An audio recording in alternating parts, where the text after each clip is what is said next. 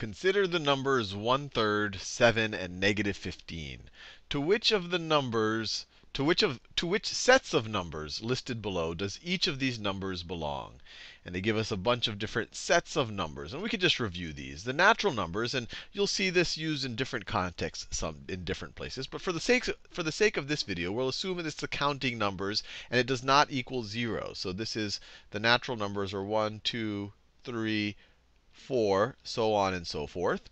We'll assume that the whole numbers are essentially the natural numbers plus 0. So the whole numbers are 0, 1, 2, 3, 4, so on and so forth.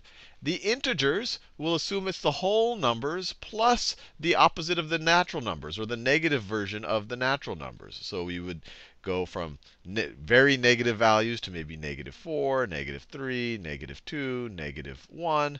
0, 1, 2, 3, 4, so on and so forth.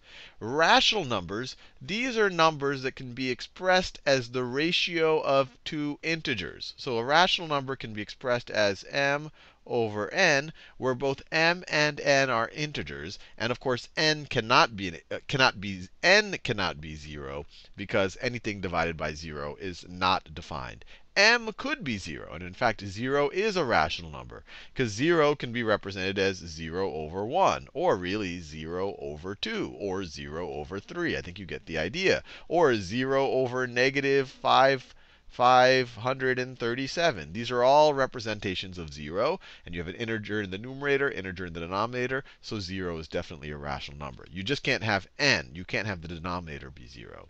Irrational numbers are numbers that cannot be expressed in this way. And so common versions of irrational numbers are numbers that you will never see digits that repeat on, go on and on forever, or have series of sequences of numbers that keep repeating on and on and on. And examples of irrational numbers are square root of 2 or pi. And you might, the ratio of the circumference to the diameter of a circle, or you might learn about the irrational number e, which is 2.71, and it keeps going and it doesn't repeat.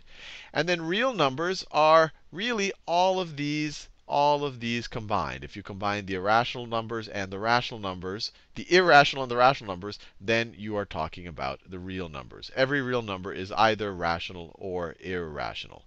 So let's classify what we have up here. 1/3. 1/3 over here. Let me do that in a different color. So 1/3. 1/3.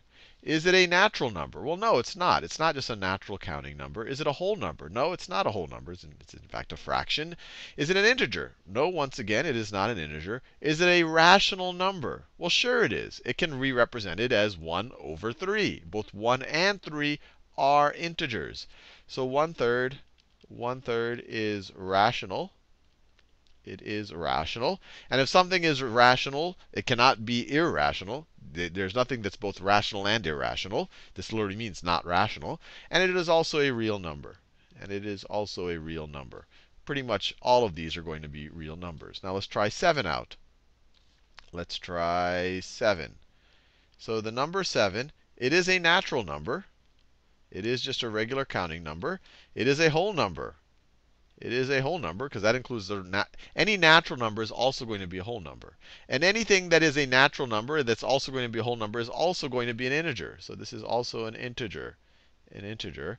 And anything that is a natural number, a whole number, or an integer is also going to be a rational number. Is also going to be rational. And to see that, you can write 7 as 7 over 1. In fact, you can write any integer as that number over 1, which hopefully makes it obvious that that is also a rational number. And if it's rational, you can't be irrational. That literally means not rational. And then, of course, you're going to be real. It's going to be a real number. And you're going to appreciate later on in your mathematical careers why we even go through the trouble of saying it's a real number. Because as far as it seems right now, this kind of includes all numbers. What you're going to see in the future is we're going to start defining numbers that don't fall into this category. And they're a little bit philosophically interesting as well. But anyway, back to the problem. We have -15. -15. -15 is not a natural number. It's a negative number, so it's not a natural number. Natural number is only the positive integers, we could say. Whole number, it's not a whole number, because that's just the natural numbers and zeros. It is an integer. It is an integer. It is the opposite of positive 15. It is an integer. So it is an integer. It is rational. It can be represented as 15 over 1. So it is rational. And because it is rational, it cannot be irrational. And of course, it is also real. And we are done.